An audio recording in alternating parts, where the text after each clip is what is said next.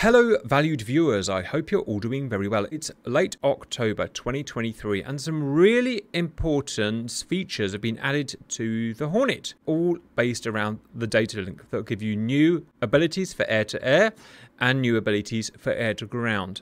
We're going to show it all off in multiplayer because I think that's where it's most important, but everything here will also be relevant to single player. So first, the scenario. We've got 3 aircraft, a Hornet there, a Hornet there, and an F-16. We've got an F-16 in today because we want to show that regards to this Datalink sharing, it works between platforms, F-16s and F-18s, and in the future, probably other aircraft as well. We have a hostile aircraft coming towards us at just over 100 miles. It's a bomber, and other than that, it's a non-factor. Let's have a closer look at how I've set these aircraft up. Here is me. The video today will all be done from my cockpit. My group name is Cap. I am a group, but I'm just a single aircraft in that group. My pilot name is Cap-1. Over here, we have Poosh. He's also in an F-18. He's pilot Poosh 1. And finally, over here, we have Simba. He is Simba-1. So let's start with the new Datalink stuff. I'm going to click on my aircraft here. We have a new tab here called Datalinks, which we'll come to in a minute. But first, we have new options in this, the aircraft additional properties. For the Hornet, we have 3 Datalink boxes here. These represent how this aircraft is going to be represented on the Datalink. The Datalink in DCS is known currently as TNDL, by the way. So first we have a voice call sign label, which is 2 letters, and followed by a voice call sign number, which is 2 numbers. You can change these to anything you want, but once you place the aircraft in the mission editor, they will automatically be generated and incremented. So what I'm saying is they're fine as they are, but if you want, you can come in and change them. I have changed mine to CA, just for Cap, and then 11 just for 11. Then there's the STN. This is our system track number. This is our unique identification number on the Datalink. Again, it's automatically generated when you add the aircraft in Mission Editor, and it will automatically increment and deconflict, but you can change it if you want. If you're going to change it, you must make sure that you don't conflict it with another aircraft with that number. So make sure each aircraft has a separate STN. Like I said though, it should be done automatically when placing the aircraft. Next, onto Datalinks tab. In fact, before we do that, let me just show that the other aircraft also have these additional properties. So Poosh, I've set to PO11 and he's 00206. And Simba is SI1100205. Right, back to me. This is where the magic happens. Onto the Datalinks tab. We have 2 sub-tabs in here, settings, which is not really relevant at the moment, and network. In the Datalink, we have 2 elements, and it's important to understand the difference between them. One is a member, known as a flight team member. The second is a donor, or a donator, I'll probably call them. Donors have less rights than a member. A donor can share aerial contact information. He cannot share aerial target information, so he can share to the Datalink what he sees, but not what he is targeting. The member, in terms of air-to-air, can share what he sees, but also what he's targeting. That's the main difference. We can add other aircraft in the mission to our members list here. There will be members, and to our donators list here. This is all relevant to other aircraft like the F-16, like the A-10, like the AH-64 as well. But each of those aircraft has a set limit of how many members and donators they can have. An F-18 can have a maximum of 4 members and 8 donators. So, in my members list so far, all I have is me. In my donators or donors, I have nothing. Why don't we start first with donors? I can add them by looking at the group here and adding the whole group. If the group had more than just 1 plane, it would add the whole group. Or I can add just 1 aircraft from a particular group. In this case, both this and this group only have 1 plane, so it's not going to make any difference. So let's add Simba group. And Poosh. Let's add Poosh group. I can get rid of them like that. And then add them back in. When they're added in, we obviously see their STN that we saw earlier, their Datalink call sign that we saw earlier, the actual pilot name and their number on my list. So what we've got now is a scenario where Simba and Poosh can share their aerial contact information, what they can see, but not what they can target to me. Note that is not reciprocated. If I wanted to be able to share what I see with them, I would need to go and set the same thing up. I would need to go into Simba here, I would need to go into Datalink, and I would need to reciprocate and set me up in his pages. But I'm not going to do that. They're just going to give to me today to keep it super simple. Right, so let's just save that over whatever mission file we've got here and go and run that in multiplayer. Welcome in, viewers. So I've got my donators, Poosh, over to the side, or donors. I've got Simba in an F-16 over to the right. Simba just reminded me something very important. If you create a group or a flight, same thing, in the mission editor with more than one aircraft in it, and assuming that I'm the lead of that flight, then those other flight members will automatically be added to that member list, so you don't need to do it manually. Right, guys, there's a bad guy in front of us at 100 miles. I'm going to unpause. Right, I've got to set my plane up first, viewers. I've turned the sound off because I'm struggling at the moment. Autopilot, barometric hold on. Data links must be on for everyone here, obviously. So data link. Page 1 on. Data link page 2 is already on because we've done an air start.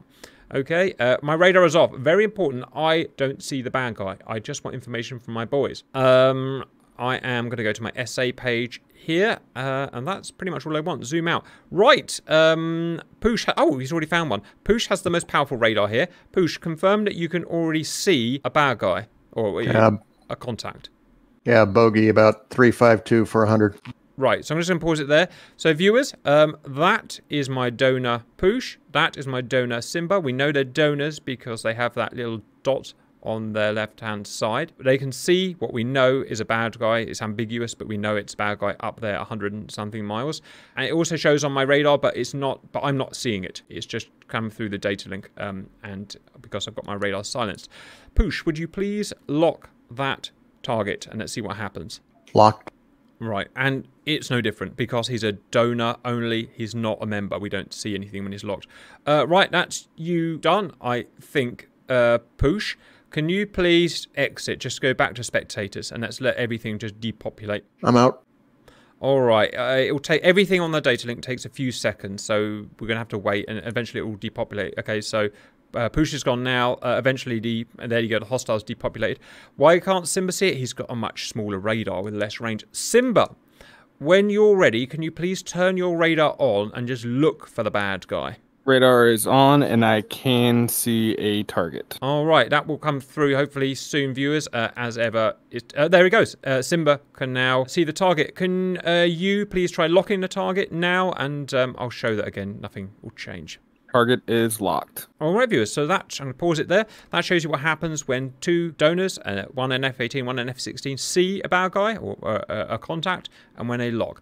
Right, next, we're going to change them to members, which we can actually do in the cockpit, but we'll do that later. We will just want to do this step by step. Right, let's move my guys. So I'll click on me, click on data links. Let's move them from donors, so delete, and let's add them here to members. They are now members and they will transmit to me. Let's save that over the mission again and go and try again. Right, I've got my two members in. Poosh left, Simba right. Unpause, guys. Right, I just need to set myself up. So, barometric hold, data link on, data link 2 is already on. Silence my radar. SA page, zoom it out. That's me set up. Poosh, when you're in range, can you please find the target and lock him as soon as you can, please? Oh, and you can tell they're members now, viewers, because they've got the donor dot and they've got the member letter. Target's locked. All right, there you go. He's transmitting the target information to me, and we can tell he's locking. Simba, I know you're probably not in range yet, but when you are in range, please turn your radar on, find the baddie, and lock him. There we go. Roger. And there is Simba locking the bandit. Right, next we're going to run a similar scenario, but I'm going to add an extra member to our members group. Right, I just want to, just for a bit of fun, viewers, add an extra guy in Dark's just turned up. So we're going to add Dark in Dark there. His name is going to be Dark1. He's on his data link, going to be DA11. He's not going to link to me, but I'm going to, well, sorry, he is going to link to me. So I'm going to go back to me. I'm going to go to data links. I'm going to add him as a member. We've now got 3 members. Let's save that. Welcome in, viewers. I now have my 3 members. I'm pausing. Guys, you got one job, which is to find the baddie, lock the baddie, and just keep in that, please. Viewers, let's set up as usual. Let's turn that on. Let's turn our data link on. Second data link is on. This time, an extra step. We're going to go. Let's turn my radar off. Don't want to pollute the results. So this time, I'm going into our HSI because I just want to set up a bullseye for us. So if I can remember, waypoint 1, data. Waypoint 1 is now a bullseye. Get rid of that. Into the SA page. Right, now this is super cool. What we're going to show now is the fact that we can add these guys in our data link as members, as donators, or remove them completely here. So let me just get that sorted. Right, the guys are busy locking and doing stuff. There is Push, there is Dark, there is Simba. They're busy doing their things. If I go step, I can step through the contacts, including friendlies, on the SA page. Obviously, I don't want the baddie, so I'm going to go to my guys. Right, that is... It's hard to tell which one you've got boxed, but it's Simba, because it's an F-16. It's Simba 11. It's 7.2 thousand feet. From me, he's 072 for 15 miles. From our bullseye we just set, he's 164 for 173. I can step through the other boys like that. Once I've got one of the friendlies selected, you can see he's set as member 2. Well, I don't like Simba anymore, and I'm going to get rid of him as a member. So off you go, Simba, bye. I'm now going to make him donator 1 though, and he's now a donator, which you can see. So we can now send contact information, but not target information. I'm now going to remove him from donator. He's now no longer donating to me, so he can't give anything to me. What about? I'm going to put him back in as a member. What about? Dark. Dark's been annoying me lately. Here's member 4. You're no longer a member, but you are a donator. In fact, no, you're nothing. And so on. So that's how I can specify who is a donator, who is a member, and who is nothing. Why is that important? Well, if you're in a technical battlefield with 20, 30, 40 friendly planes in the vicinity, it will be a nightmare. So much information will be whizzing about. Most of it, well, a lot of it you won't want, especially if you're on a completely different mission. So here's where you specify what information you want and from whom. Very similar thing in the F-16, obviously, but just operated a bit differently. That shows how you control that from the cockpit. Next, let's look at some very interesting air-to-ground. Viewers, just something the boys have reminded me to add. If I do unpause now, if I turn my radar on, let it find the baddie. There it is. There's a brick. Make it soy. Oh, get the guy. Lock him. If I were to lock him like that, notice that we've got the diamond saying that it's a target and it's a hostile. Notice also that there is a little hat that appears above it there. And that is telling you that there is one or more other guys, friendlies, that are locking and correlating that target. Welcome in. If you like that, you're going to love this, viewers. We have the ability to share ground target information in the form of a SPI, sensor point of interest. First, how have we set it up? Well, I haven't really set it up at all. What we've got is myself, F-18, Dark, F-18, Push, F-18, and of course Simba, F-16. I've not set any data link stuff up, so they're not members, they're not donors. So the first thing I'm going to do, guys, is I'm going to unpause. I'm going to set my jet up. You guys basically just do nothing until I need you, please, just to orbit. Right, so autopilot, barometric hold. I'm going to make sure my data links are on, that one's on, and that one's on. I'm going to need my FLIR here. FLIR, go. I'm going to need air to ground mode, which, whoops, and FLIR again. Radar can stay on the right if it wants. SA page here, so SA. We can maybe zoom in a bit. Right, I need to set my guys up as members if they're going to send information to me. So, step, that is Dark, member 2. Step, Simba, member 3. Push, member 4. Right, I'm ready to receive information from you guys. Push, can you please designate a SPI or a ground target at your steer point and let me know when it's designated. I've just got to keep an eye on my speed, viewers, to make sure I don't crash the plane. Designated. Right, so we should see a SPI appear here soon, viewers. It's going to take a little while because everything does on... There it is. There's his SPI. Okay. Simba and Dark, why not? Please find your targets and designate those SPIs. Darks will go automatic. There's the boys. They've all got their SPIs there. Right, now how do I convert that into something I can bomb? Well, there's two ways. One, I can use the SA page via the T-pod. So T-pod, we need to make this SOI, or sensor of interest, and I'll do that with sensor control switch left. Pip. And I will now use my TDC to drive it about left, right, up and down. And all I've got to do on my SA page is find where my T-pod is looking there and put it on or near one of those SPIs, which is easier said than done. Over here, maybe IR mode. Right, push. Can you confirm that your target, if I can remember how to zoom, which I can't, there we go, is like a long sausage-shaped white thing? Yes, sir. Right, and then you use the T-pod. Normally you get an area track, designate a target, go and drop a bomb on it. All right, let's find the other way that I could have done that. Check I'm in air to ground mode, and I am. I need to turn my HEMX on my helmet mounted display. Zip, let it warm up. Oh, by the way, when you are looking around with your HEMX on, you can see that that is friendly. He's a member because he's D. He's designating a SPI because he's got an asterisk, and that's his altitude. Pretty cool, huh?